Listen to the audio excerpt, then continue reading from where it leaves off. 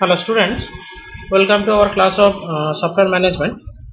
In today's class we are going to discuss about control flow graph or CFG. Now using any control flow graph or CFG, we can make the path of any given block of code or a function. Now let's take an example.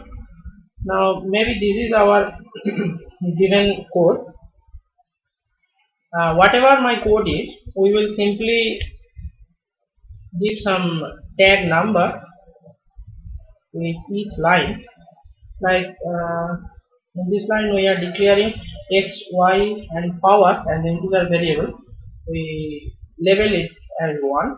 The second line is 2. Then input x comma y is 3. Now this if statement is labeled as 4. Then if this if statement becomes true, then it will do the operation power equals to power minus y. This is our level number 5. And if this statement becomes false, then we will come to this statement, that is power equals to y. So this is our statement number 6. There is actually no need to label your if statement. You can start labeling the statements within your if block. And it may be this if is true or maybe false, will come to the statement that is z equals to 1. This is labeled as 7. Then we are starting one while loop, while power not equals to 0. This is labeled as 8. Then if this statement is true, then z equals to z into x, this is 9. Then power equals to power minus 1, that is 10. Now again this will come back to 8, and if it is true, then it will do the iteration, and once this line number 8 becomes false, that means this while loop becomes false, it will come to this if statement that is labeled as 11. And if this if is true, then we will do z equals to 1 by z, that is level number 12.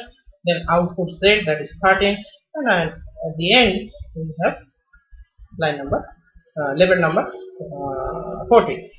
So our control flow graph will be like this.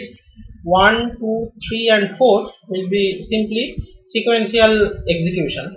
There is no branching or any path, only sequential path. There is no branch path, that is 1, 2 and 3 and 4. Now this if can be true or false. Now if it becomes true, then this 4 will come to 5, and if it becomes 6, then it is coming to 6. It becomes false, then it is coming to 6.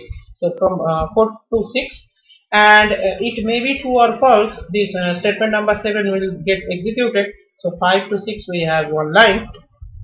From 7 we are coming to this while loop. So from 7 we made this path to 8.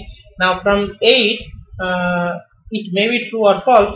Let's see if it's true, then we are coming to statement number 9 and then 10, sequential execution, and once 10 is over, it will again come back to statement number 8, and it will start this iteration, that it is making this loop over here.